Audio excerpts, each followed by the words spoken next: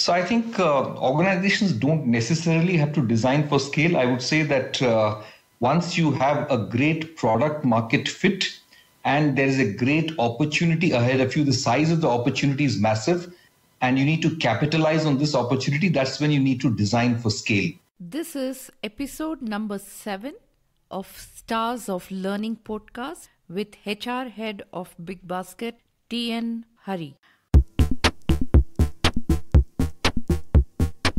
Welcome to the Stars of Learning podcast, where your host Jyoti Ji explores the minds of the thought leaders who have vast experience and in-depth knowledge in the learning industry. Now, over to your host Jyoti Ji. Hello everyone. A very warm welcome to the Stars of Learning podcast, and I'm your host Jyoti Ji. I'm glad and happy that you are joining me today, as each episode of my show are sure to accelerate your learning, enhance your capability, connect with these inspiring leaders, and keep you well versed with the disruption or change happening currently and in the future at the learning phase. I also assure you that you will master the best of what people have already figured out. So friends, before I jump into the episode, the great news is Stars of Learning podcast completes 3 months, and what more, 1,000 plus downloads across 22 countries. And this was only possible through this podcast, friends. I must thank you and my heartfelt gratitude to you and to all my wonderful listeners who have been in this journey. And I'm super duper excited when you all reach out and connecting to me. So inspiring and motivating, friends. And this wouldn't have been possible without you supporting me in this journey. Thank you once again.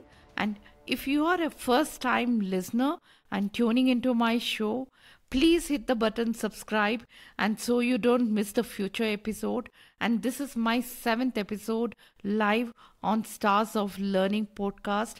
I'm super excited for this show, guys, as our guest TN Hari heads the HR at Big Basket, and he's an advisor and sounding board to numerous young entrepreneurs and startups. He's also a strategic advisor at Fundamentum, which is a homegrown growth phase fund set up by Nandan Nilikani and Sanjeev Agarwal. He has studied at IIT and IIM and also worked at an executive level with multiple startups and has been through 4 successful exits in different industries. That's Daksh, Virtusa, Amba Research and Taxi for Sure.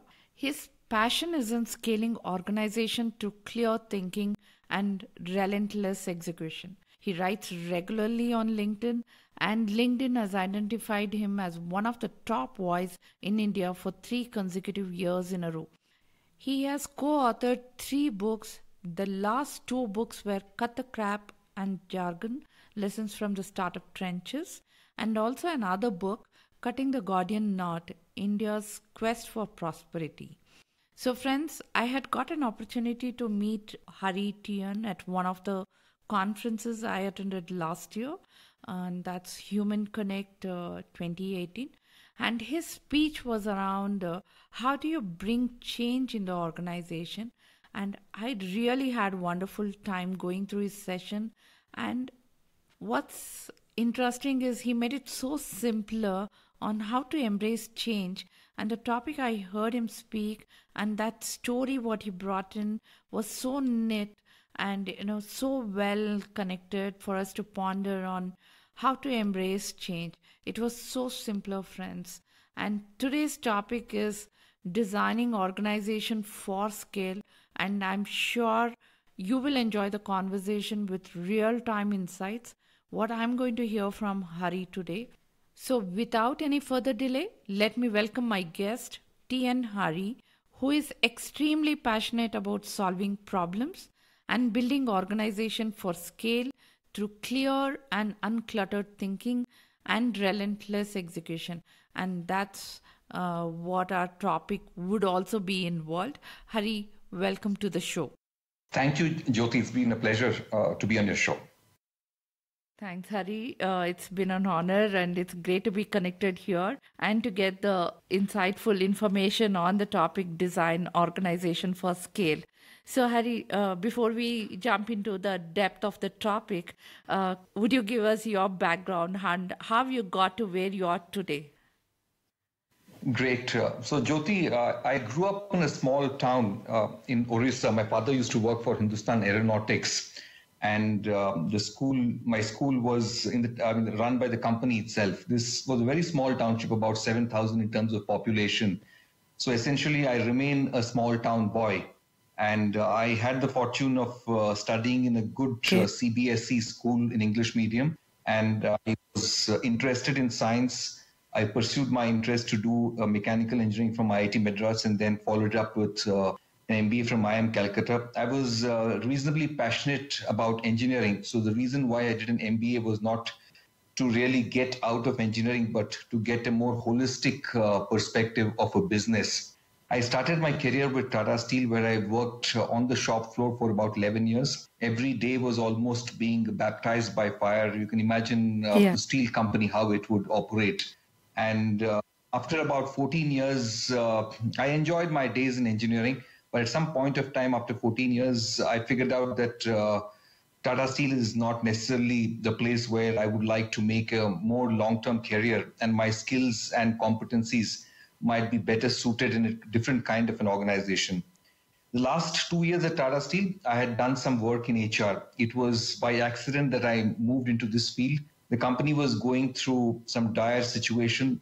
CIS countries, after liberalization, were dumping steel at prices that were below our costs, and Tata Steel had to cope up. So we got in McKinsey to help us with restructuring, redefining the culture, changing the compensation and benefits plans, getting younger people into positions of importance. So I was part of the core team from Tata Steel that worked with McKinsey on this project. A large part of this project was really about human capital. I enjoyed it and continued with this in the subsequent companies. The last 17 years for me has been with a string of startups. The first was Daksh. Daksh was acquired by IBM.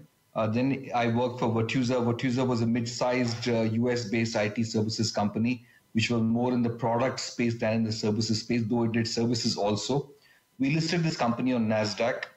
I moved on to a company called Amba Research, which did investment research outsourcing for international banks and international money managers. And this was acquired by Moody's. I then moved to Taxi for Sure, which was then acquired by Ola, and then I'm with Big Basket. So for me, the last 17 years have been exciting. It has been romance with startups. Thoroughly enjoyed the overall culture at startup, the fast pace, the chaos, the uncertainty of it all. And this is the environment I seem to thrive in. So thriving in chaos is my core competence in some way. So that's where I am today. Oh, wow. I think that's an amazing career update and thriving on chaos. Competency is a very unique skill, I would say. And that's a real great journey you have had, Hari. So, Hari, I always begin my episode with my first question to my guest on why. Why we need to design organization for a scale, which I think every CEO aspires for growth and expansion, but we are today talking about, to scaling. Right. So I think organizations don't necessarily have to design for scale. I would say that once you have a great product market fit and there is a great opportunity ahead of you, the size of the opportunity is massive and you need to capitalize on this opportunity, that's when you need to design for scale. And therefore, the ability to capture this large opportunity will happen only if you design for scale. But if this opportunity is not there, the product market fit has not yet been established, then it does not make sense to design for scale. So clearly designing for scale is an outcome of great product market fit, terrific opportunity, large opportunity, and customers who love you. And you need to capitalize on this. So you need to design for scale. Okay, wonderful. So then today scaling a company is a necessary. That means when we able to capture the opportunity or even the customers we want to understand to be in their shoes, the change is definitely going to hit us harder, right? While we in parallel focus on growth and expansion also. So, what must change to keep the organization from breaking? As you have witnessed explosive growth in the kind of a companies you have uh, come up with, Virtusa or a taxi for sure. What's your insight on the overall change? So I would say that any organization, especially a startup that's scaling, needs to deal with two opposing forces. The first is an innovation component, which really comes with entrepreneurship. I would say that a startup is really based on innovation, an ability to disrupt something and do something in a very different way. So innovation is one force. The second force is a stabilizing force. So these two are opposing forces. As an organization starts young, it needs much more of the innovation engine working and very little of the stabilizing, mechanisms. But as it grows bigger, as it begins to scale, you need to introduce those stabilizing mechanisms. Otherwise, the organization will come apart and break. Many startups have just come apart simply because they could not introduce at the right time these stabilizing mechanisms. A stabilizing mechanism, for instance, could be a prevention of sexual harassment policy and implementing it across the organization well. That's a stabilizing mechanism. It ensures that the workforce can work well together. Women are not harassed, and it's a safe place to work. If that is not done, one single misdemeanor or one single incident can tear the organization apart. Complying with government regulation is a stabilizing mechanism. Are stabilizing mechanisms. Policies are stabilizing mechanisms. Sharing resources, are stabilizing mechanisms across different parts of the organization. So as the organization grows, while it needs to be innovative, while it needs to continue to disrupt, it also needs to introduce these stabilizing mechanisms from time to time. So then the organization won't come apart or won't implode. Okay, very insightful, Hari. So, Hari, while we are talking about these two important forces, especially the innovation and the stabilizing, mechanism in parallel, right? So, this definitely calls for the organization to adapt a new structure to manage both the components together, right? So, what would be your focus or a strategy when you want to venture to scale up? The way I would see is that when the opportunity size is huge, then the best way to scale is to create highly decentralized teams, select or pick people who can run these different entities or business units independently, have a very supportive and lean corporate function. Corporate functions should be able to solve problems for the different business units or different regions of the company, and these regions should be pretty much like independent entities where the region head or the business head is pretty much like a CEO, very well empowered. All the corporate functions must be replicated in the regions or in the business units. So in the growth phase, I would say do not try and optimize resources.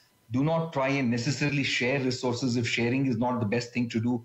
Even if there is some duplication of resources across business units, that's okay, because self-sufficiency is important for quick decision making and moving forward quickly. At some point of time when super growth or hyper growth is not such an imperative, then you can begin to create mechanisms by which resources get shared, no duplication happens, etc. Okay. Okay.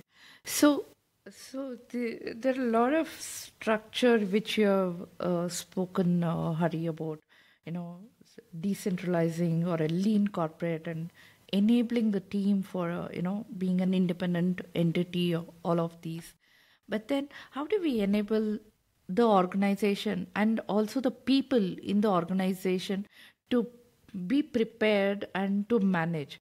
I mean, these all things suddenly it can become a learning new ways of operating and behaving also, as that will stand a much better chance of making it in the long term successfully, right?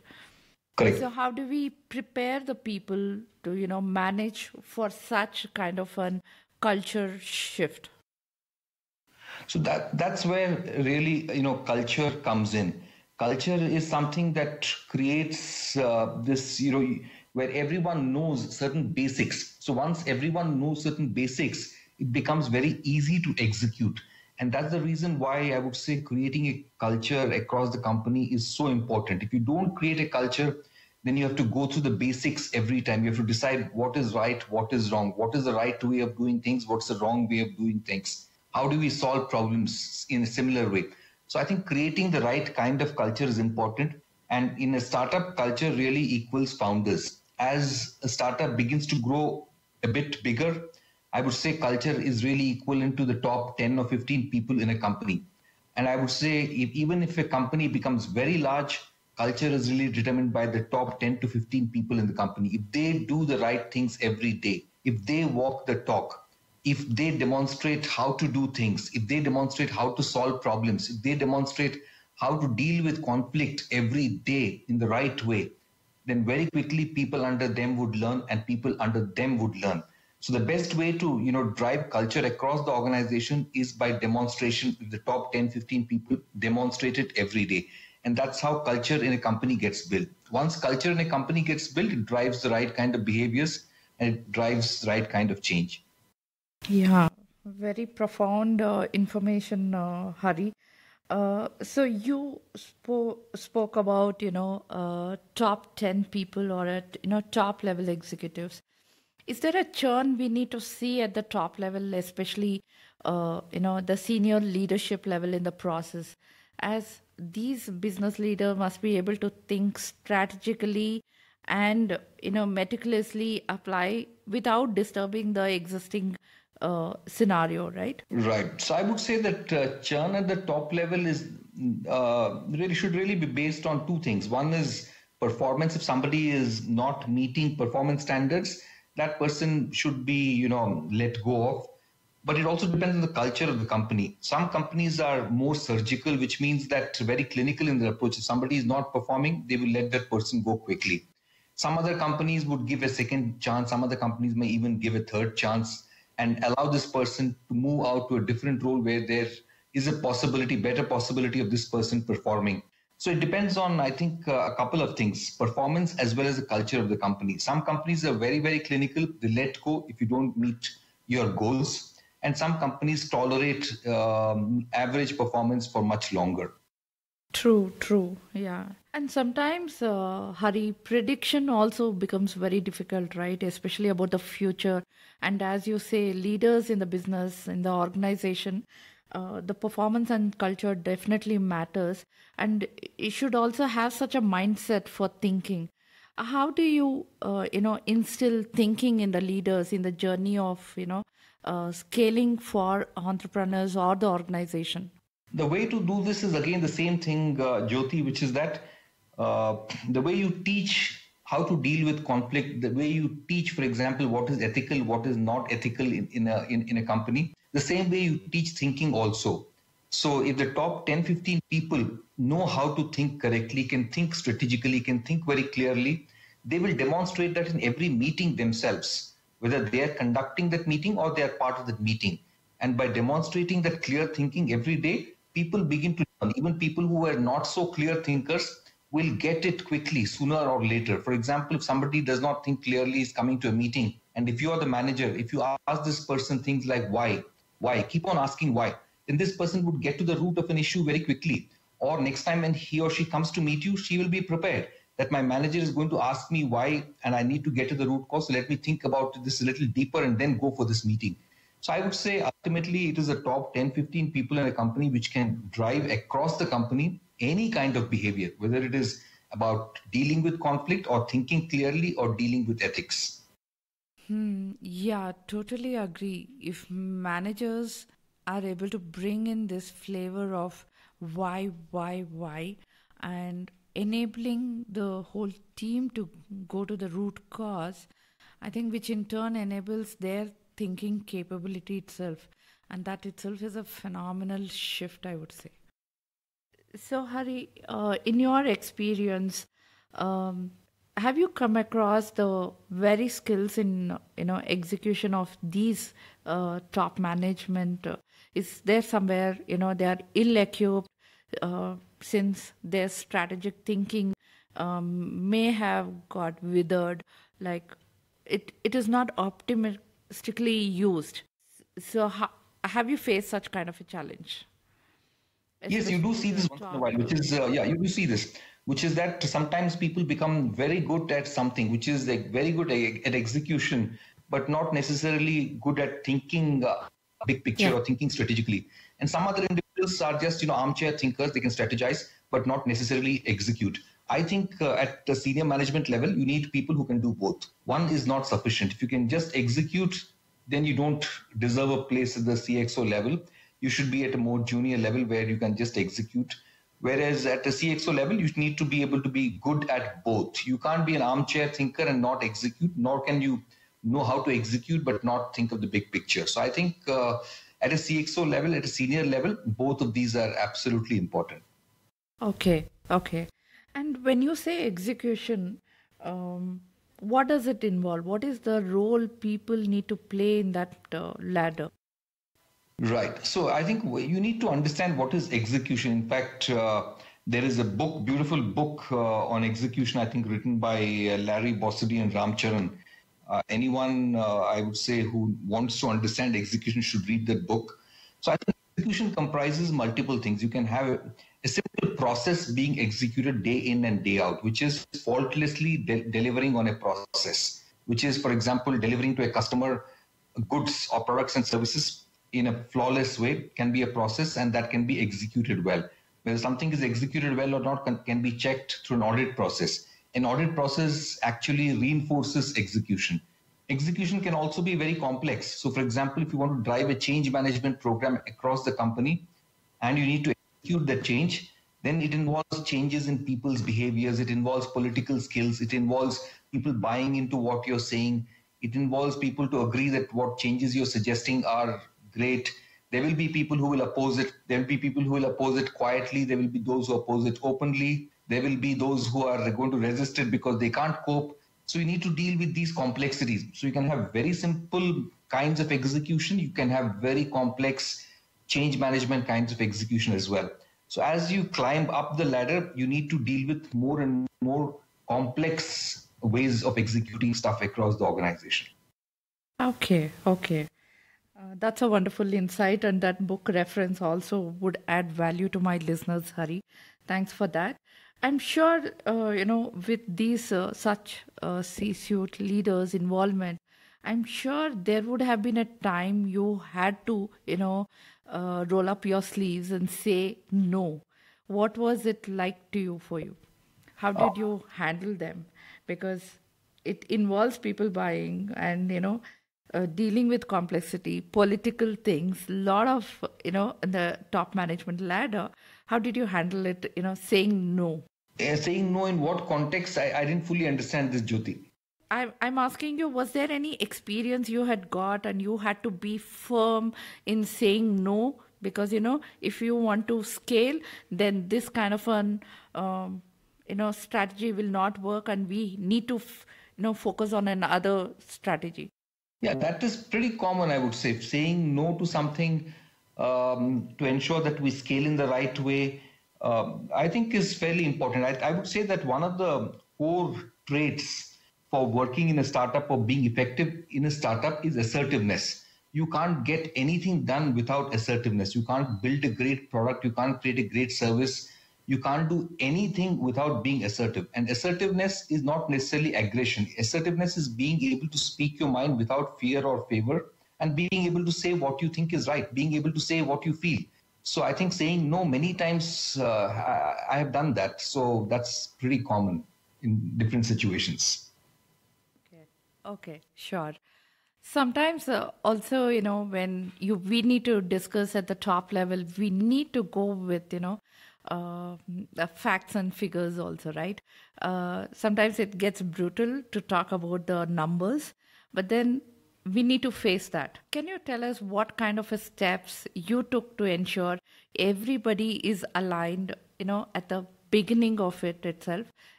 I've been part of the management team because you have worked with multiple startups and and you have scaled them, and you've also helped them to shape successful exits, right, in different industries.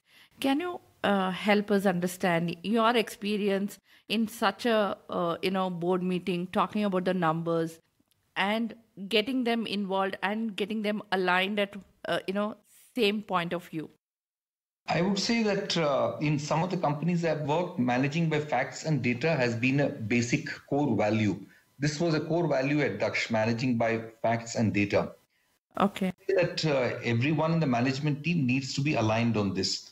And this again is determined to a large extent by the kind of reviews that a CEO conducts. So, for example, in the way a CEO conducts a review is all about facts and data. If somebody says, for example, this happened because of this reason, and does not have data to substantiate that, and the CEO asks, what are the data to substantiate? Where is the data? If this question is asked, which is where is the data, everybody, data to meetings, excepting, God, everybody else brings data to meetings. If you can make that very clear, over a period of time, I think people begin to understand that facts and data is important. And aligning everybody to the same kind of data is through goal setting. There is a goal setting process where the CEO's goals are first set by the board, and these goals are translated downwards, cascaded down to different heads who report to the CEO. So the CEO's goals are set by the board, and after cascading, it comes down again in numbers. So CEO's goals can be the harder numbers like revenue, it can be profitability, it can be customer satisfaction, it can be employee engagement, it can be about a few other metrics, which then get translated downwards. So everybody is aligned on these numbers.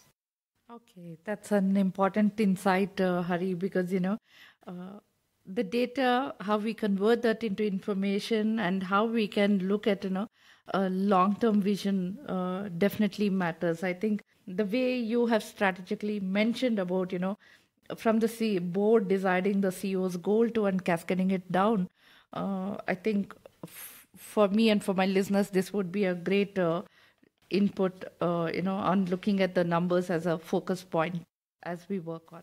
Yeah. So Hari, is there a biggest failure or a mistake you have made along the way, and maybe is there a learning which you would want to share it with us? Oh, there are lots of mistakes and failures. I think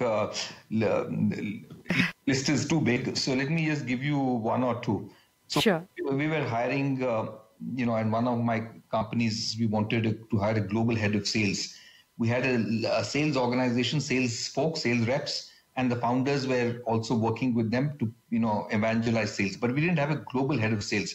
But as we were scaling, we realized we needed somebody senior who had done big game hunting, who could come in and set the sales process in order, work with the sales force, guide them, coach them, move out the underperforming salespeople, recognize and push up the overperforming salespeople, set the sales incentives properly. And after a great deal of search, we identified one person. He'd worked with large companies, and we did multiple interviews. The founders did, we did, and finally in Bangalore, I was discussing this offer with him. And he was a US citizen. He was supposed to be based in the US in our company because all our clients were in the US and Europe.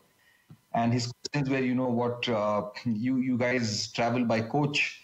Can I travel business class because I'm used to it? Coach means economy, because we were trying to get profitable, and we had decided that all of us would travel economy till we get, reasonably. Okay. Will he be compensated? Can we have an exit clause for early termination?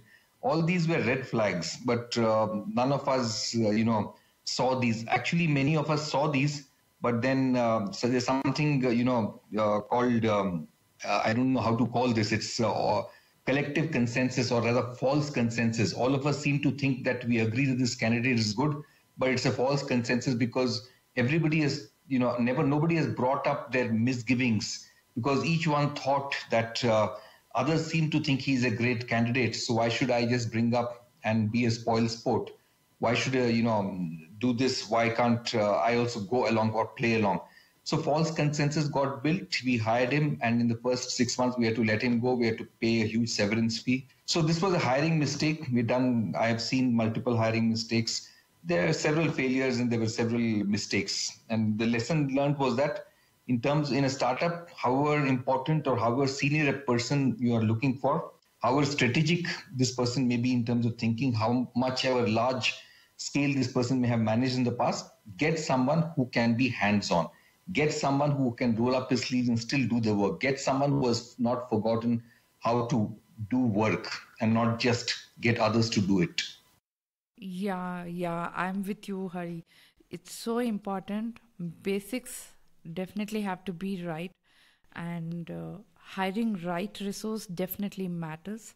And I like the way you summarized, on get the people who know how to do work while he or she may be smart at getting things done.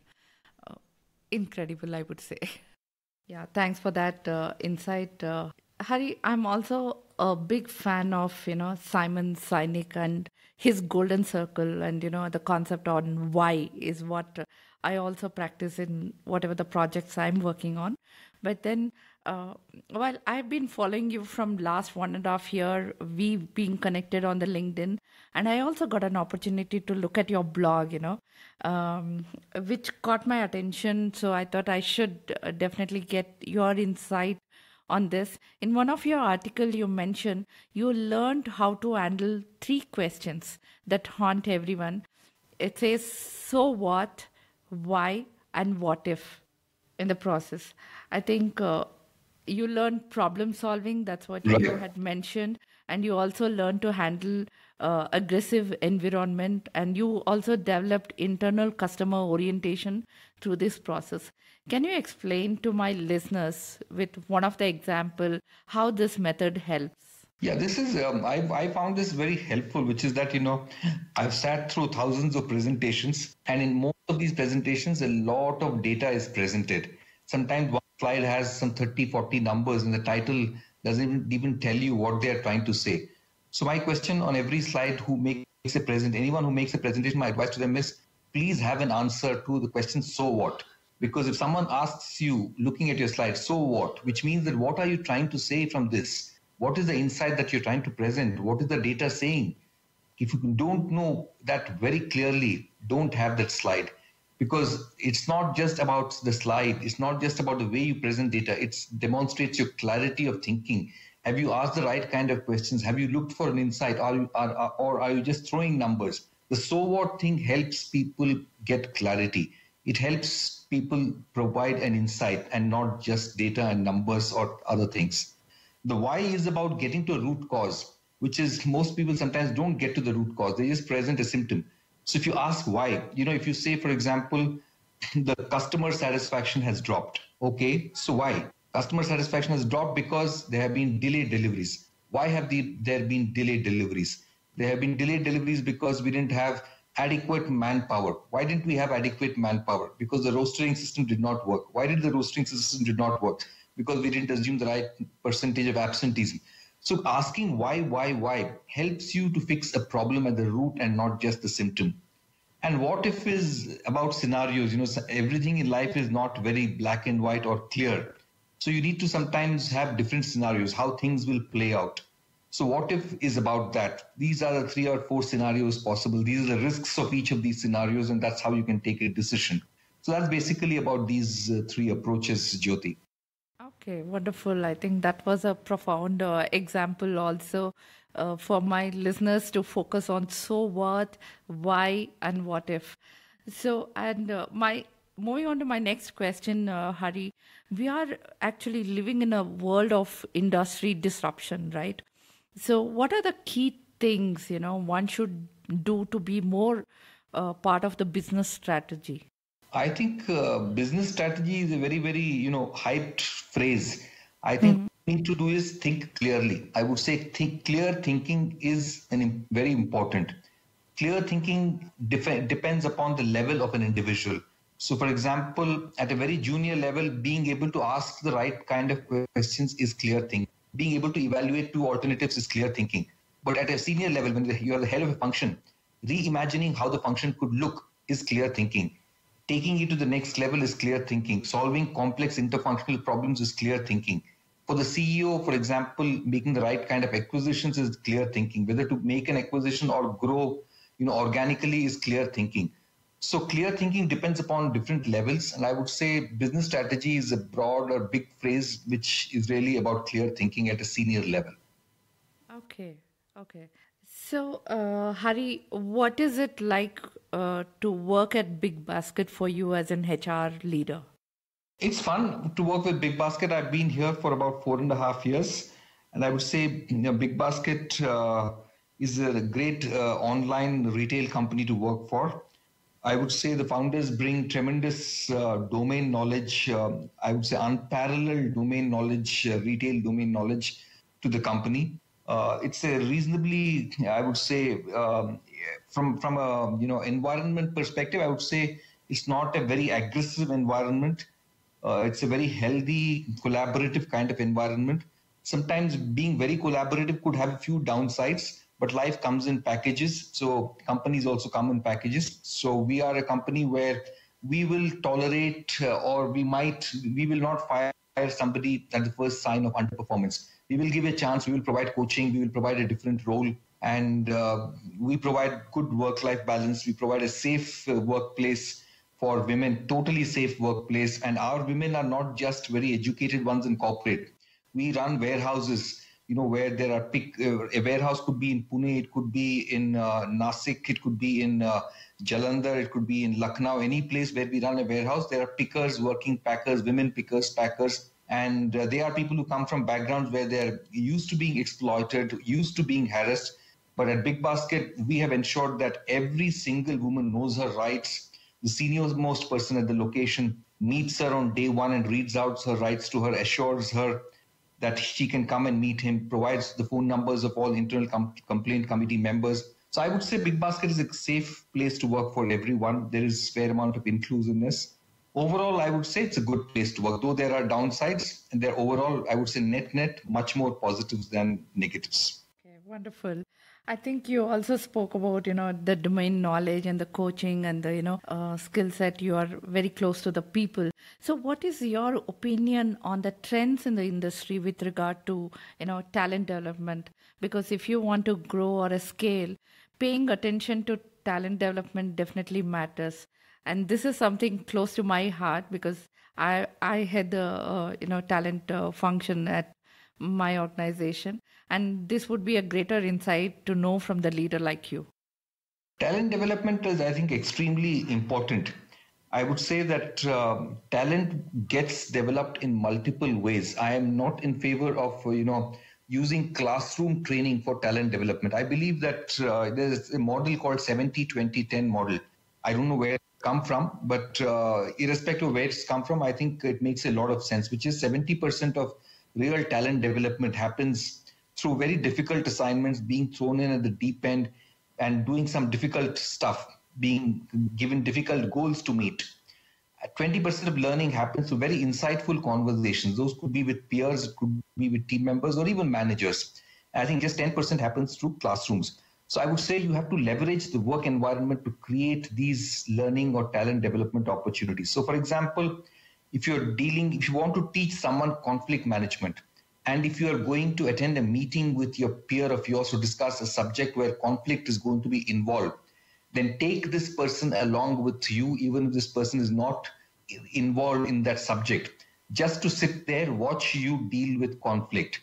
That's a much better way of teaching conflict management than putting this person into one-day classroom course on how to deal with conflict. So you can take this person along.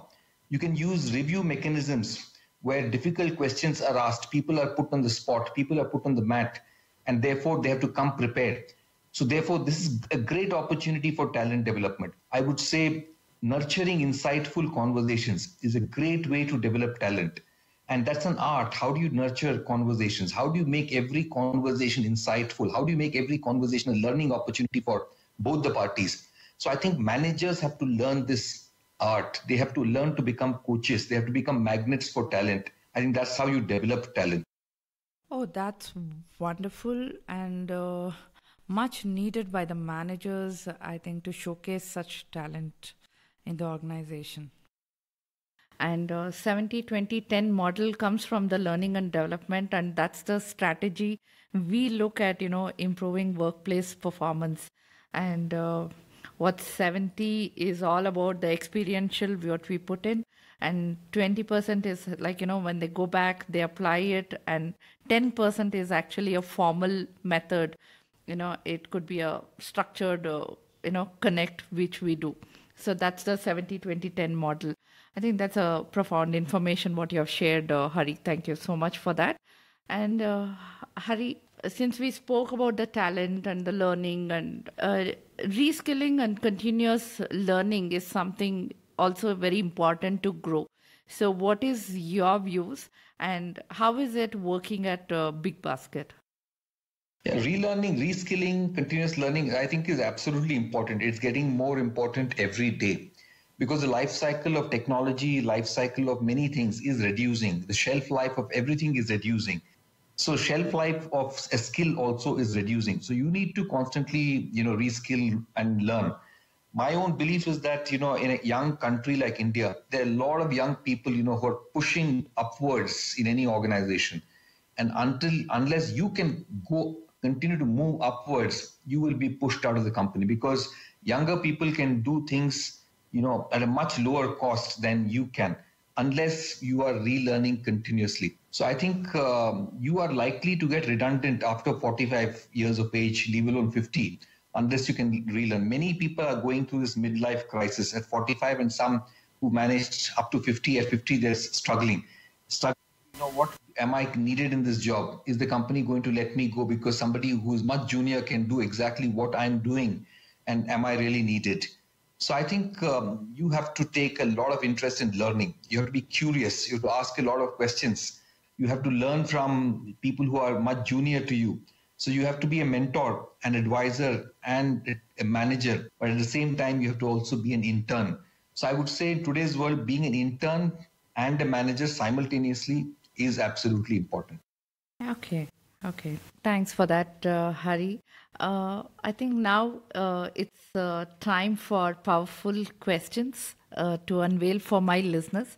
And these questions have come up before even I launched the podcast. I was connecting with the thought leaders and asked them, what kind of key questions I should be asking other than the topic, I would be focusing on. And that's how these few of the questions have been framed. Are you excited? Yes. So, in fact, that's the mission of my podcast too, which talks about, engage, empower, and enlighten. So, my first powerful question to you, Hari, according to you, what is the star moment? For me, a star moment is when someone genuinely praises me. I mean, by genuinely, I mean without an ulterior motive. And that person can be a team member, it could be a security guard, it could be the lady serving the tea, it could be my manager, it could be anybody. If they genuinely praise me for something that I've done well, I feel a star moment. Okay. So what inspires you to do everything that you do today? I think it is largely two things. One is an inner desire to do something, to make something of impactful, as well as, when people recognize you, it makes you feel good. So I would say that I have not yet reached a stage where the inner desire only propels me. It's a combination of inner desire and recognition from others. Okay. So my next question is, if you have owned a company, what's one thing you would do differently in learning? I would force every manager to be a magnet for talent. I would force every manager to, do talent development in a very good way, in a very competent way, in a very practical way. Okay. And what are the three most important things you would like to accomplish right now? I would say it would be helping Big Baskets or seeing Big Basket through a successful exit. Number one. Number two would be finding something really good to do, something where I can make an impact after I'm done and dusted with Big Basket. And last is, I love meeting interesting people. So I would like to continue to meet interesting people. Sure. I think you were really so humble to accept my request and giving all the details for my podcast. I was really wondering, will I be getting an opportunity? And you have been humble, Hari. Thanks for that. Not at all, Jyoti. Again, this question is based on my audience request, and they are keen to know the strengths of the thought leaders. So if I may ask you, what are your strengths? My biggest strength is I think clearly on any topic. And that topic can be about retail in big basket. It could be about, how to solve the water problem of Bangalore. It's my ability to ask the right kind of questions that get to the core of an issue. That's my biggest strength. And that's the reason why a lot of founders or startups from different domains consult me. They can be in the AI domain, they can be in several other domains. They consult me, they want to talk to me because of my ability to ask the right kind of questions and get to the core of issues. Okay, wonderful. I think then what's the best book you have read this year or any time you want to recommend to my listeners? The best book maybe I've read this year. It's not a new book, but it's a little old, not necessarily a very new book. The book is by Peter Thiel. That's titled 0 to 1. Okay. I found that extremely insightful for startups. Sure. So, Hari, I also see you saying that, the competence is something which we need to focus on. What are the characteristics of the best boss or a role model or a mentor or a coach you ever had? And what made that person great for you? I think the best kind of mentor or coach for me is someone who makes me feel good about myself, believes in me, trusts me, helps me discover a pair of my own wings, gives me the confidence that I can fly, and is affectionate and provides me a dream and a vision and never ever micromanages me. Oh, wow. Yeah. So, are there any tools that you use on a daily basis to be a better you? I think these tools keep changing with time, Jyoti. I think these tools are not necessarily static or constant with time. So at this point of time, for example, I use forgiveness as a tool. That means if somebody hurts me, I forgive that person. If somebody is rude or uses the wrong kinds of words, I forgive that person. I don't carry a hurt. So these are this is a tool that I use today, for example. I don't carry any grudges, for example. This is a tool that I use today. So I think these were tools I did not use many years earlier. So as you grow older, your tools also keep getting refined. So today I use some of these soft tools, which in my mind are very powerful. Yeah, wonderful. I think I also follow one of it, gratitude of the day. I mean, Right. sometimes we forget, the rain or, good food being offered or somebody who helped you, a cab driver who has been very courteous, things like that. So gratitude is what I'm been following. Right, right. So in continuation, are there any resources like a blog or a website you would want to recommend to my listeners? Offhand, I don't have any specific blog or website that I can refer, but I would say there are several interesting individuals on LinkedIn who write insightful stuff.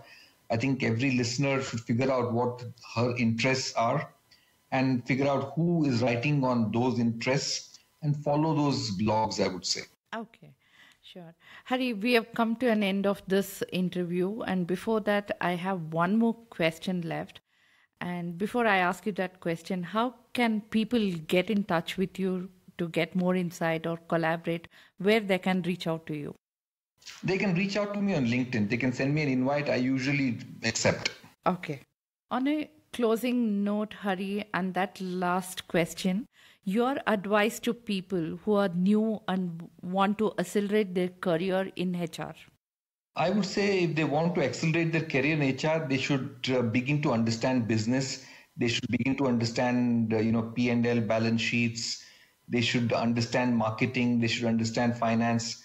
So I think unless HR people understand business, they will never get a seat at the table. They will always keep complaining, that we don't get the seat at the table. The way to get at the seat at the table, the way to accelerate your career, the way to get into the executive council of a company in HR is to understand business well, is to understand the business implications of whatever you are doing in HR and speak in a language that business heads understand. That's the way to accelerate your career. I really got goosebumps listening to your deep, thoughtful advice, Hari, for HR professionals.